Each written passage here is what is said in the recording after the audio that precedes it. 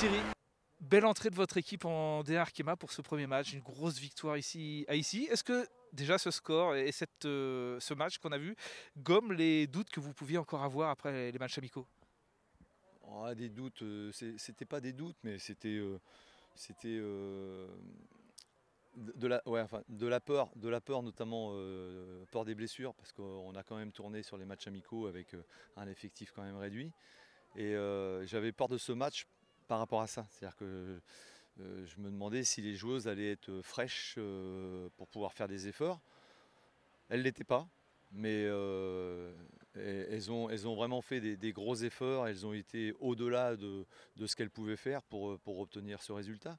Voilà, après, c'est pas très joli comme match, mais c'est très efficace. C'est très efficace défensivement. Elles ont été solides. J'ai aimé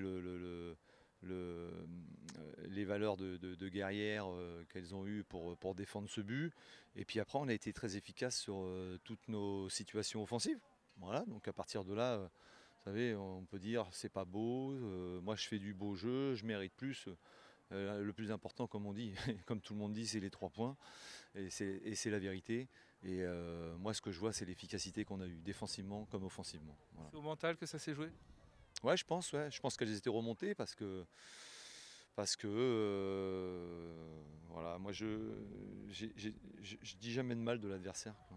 Voilà, ou même des choses pour rigoler, quoi, du style, si vous jouez comme ça, on va vous démonter. Ouais, bon, bah moi ça je le dis jamais, mais je l'ai entendu et je l'ai réutilisé pour mobiliser au maximum les joueuses, quoi. Voilà. On revient sur le match, on a senti votre équipe très bien dès le départ. Il y a eu ce but de Lina et sa sortie à la 20e minute il y a eu un petit moment de flottement et puis finalement tout est revenu dans l'ordre. Oui, il y a eu un petit moment de flottement parce que Lina, c'est une joueuse importante dans notre équipe et c'est une joueuse qui est capable de mettre le ballon au sol, de calmer, de distribuer le jeu. Et c'est pour ça qu'il y a eu un petit moment de flottement. Mais après, bah, les filles se sont mis le cul par terre pour tenir ce résultat et l'aggraver. On a le sentiment que votre équipe a quasiment jamais. Il y a 2 barres quand même pour ici, mais on a le sentiment qu'elle n'a jamais été vraiment en difficulté.